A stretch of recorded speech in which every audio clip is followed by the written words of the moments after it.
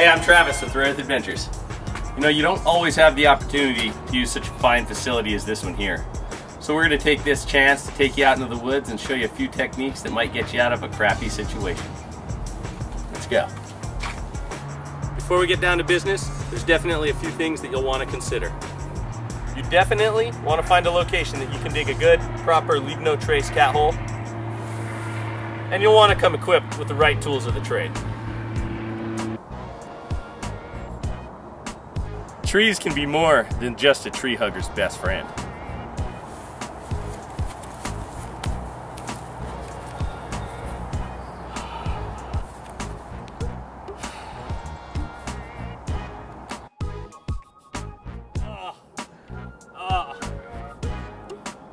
Oh yeah.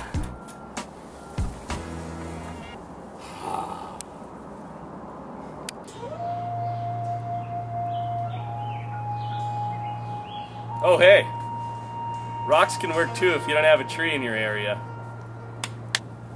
Ooh, here we've got some examples of some fantastic natural pointlets. Oh, good log laid out like that. Just need to make sure you get your blast zone past the log, free and clear of any danger. Boom, and we can move right on to a perfect wedge. Just get that butt wedged between those two rocks or logs, and you're ready for business.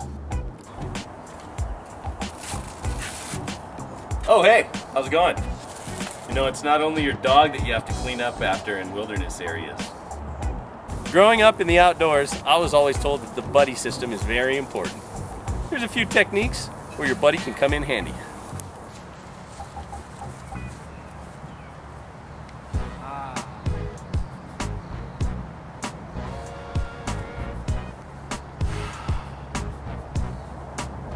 Now that we've wiped through a few of these techniques for you, it's time to pinch things off and go give it a try yourself.